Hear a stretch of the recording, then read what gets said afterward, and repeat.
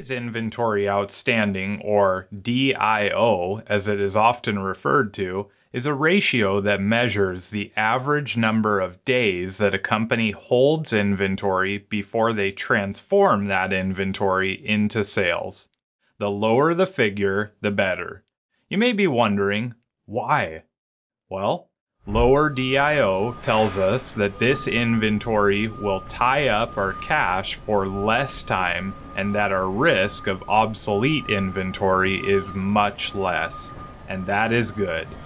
Days Inventory Outstanding is also known as Days Sales of Inventory and Days in Inventory.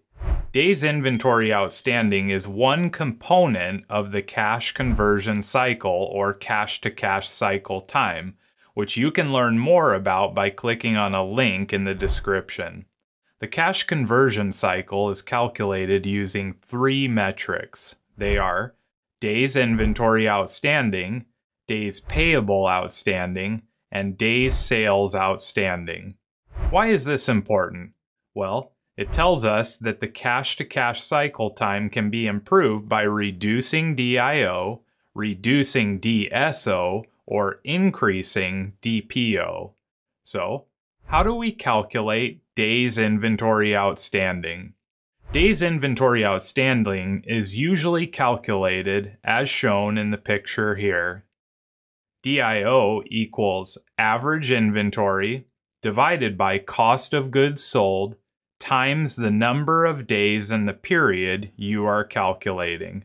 For example, if a company has $30,000 in inventory on average during a 1-year period, and their cost of goods sold is $143,000, we would calculate DIO by first dividing the average inventory of $30,000 by the cost of goods sold of $143,000, and then multiplying that by the number of days in the period.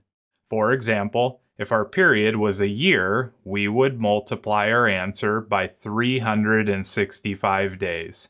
This would equal a DIO of 76.57 days. Let's now answer the question, what does a high or low Days Inventory Outstanding mean? When a company has a low DIO, it typically means they are converting inventory into sales rapidly. This is a good thing. Another way to interpret low DIO is that there is less chance that inventory will become obsolete. So what does a high DIO signal? In general, a lower DIO is better than a higher one. High DIO generally indicates that a company is not converting inventory into sales fast enough. This could also reveal inventory management issues such as overstocking.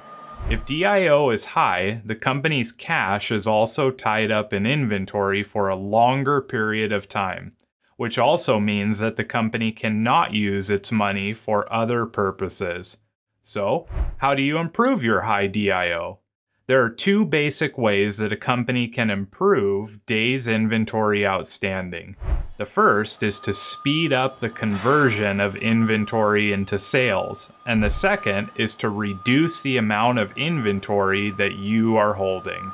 This may involve using techniques like the just-in-time system or implementing continuous improvement strategies like Lean, which generally have a positive effect on inventory management. In addition to these strategies, many organizations will be deployed, honed in on sales techniques like various marketing strategies and using different methods that influence customer sales. And that's it. Days Inventory Outstanding.